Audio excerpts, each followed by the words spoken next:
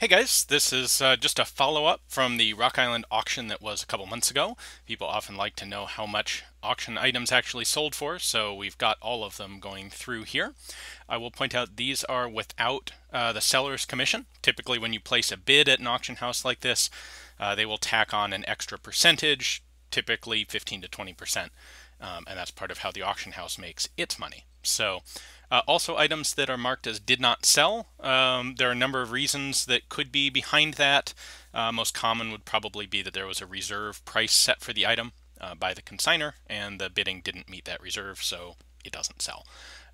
That item may go back to the consignor, it may come up in a future auction with a lower reserve, any number of things.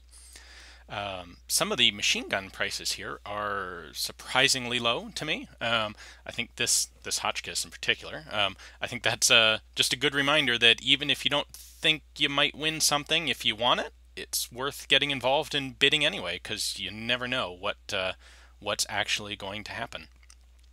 We haven't gotten to the Nambus yet, but I'll be honest, I'm kind of kicking myself for not bidding on one of those Nambu light machine guns. This is an example that older pattern one did sell, the newer one did not.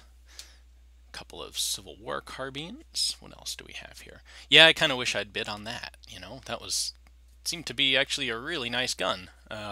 This one as well, although this one did have the barrel welded on. It was kind of deactivated. So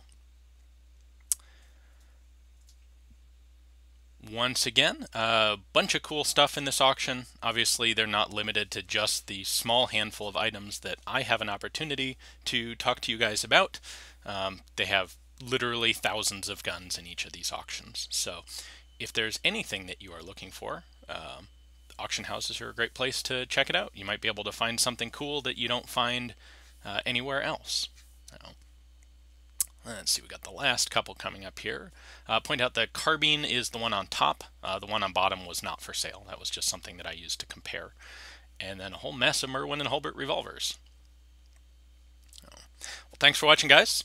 Hope you enjoyed the video. There is another Rock Island auction coming up, and we'll be doing some more video from there. So stay tuned.